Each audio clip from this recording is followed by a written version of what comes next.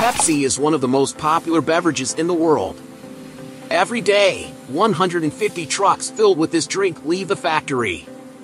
It is sold in more than 200 countries. But have you ever wondered how Pepsi Cola is made? We visited the largest Pepsi factory in Europe to discover the manufacturing process.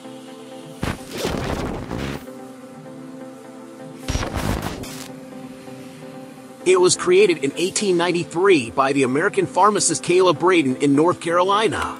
Initially, the drink was called Brad String and was produced in the creator's house. Later, it was renamed Pepsi Cola and marketed as a tonic for stomach ailments. Soft drinks are hugely popular beverages consisting mainly of carbonated water, sugar, and flavorings. In the early 1880s, pharmacists experimented with powerful stimulants to add to soda water, including cola nuts and coca leaves.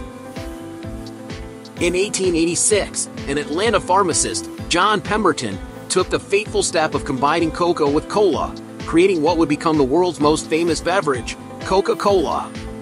Until the 1890s, sodas were produced manually, from individually blowing bottles to filling and packaging. Over the next 2 decades, automated machinery increased significantly, enhancing soda plant productivity.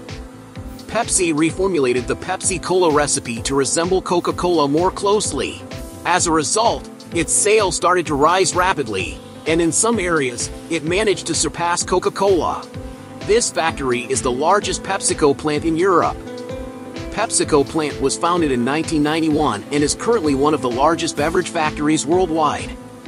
After multiple improvements in recent years, the plant currently covers an area of 31,000 square meters with 6 production lines. But what does it take to prepare a Pepsi? It all starts with water, in this case, coming from one of the 4 water sources of the plant, 250 meters underground. The water undergoes a thorough filtration process. Water quality is crucial for the success of a soft drink, as carbonated water constitutes up to 94% of a soda. Carbon dioxide adds that special sparkle to the drink and also acts as a mild preservative. Carbon dioxide is particularly suitable for sodas because it is inert, relatively economical, and easy to liquefy.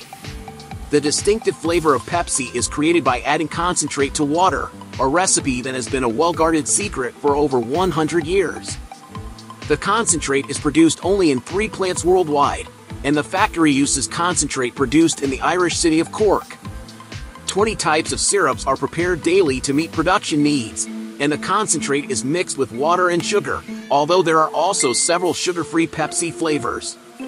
Sugar adds sweetness and body to the drink, enhancing the mouthfeel for the consumer's enjoyment. To prevent the growth of microorganisms and avoid spoilage, preservatives are added to the mixture. Antioxidants maintain color and flavor. Ingredients are transported to batch tanks where they are carefully blended. Carbonation is added to the finished product by slightly pressurizing the beverage with carbon dioxide.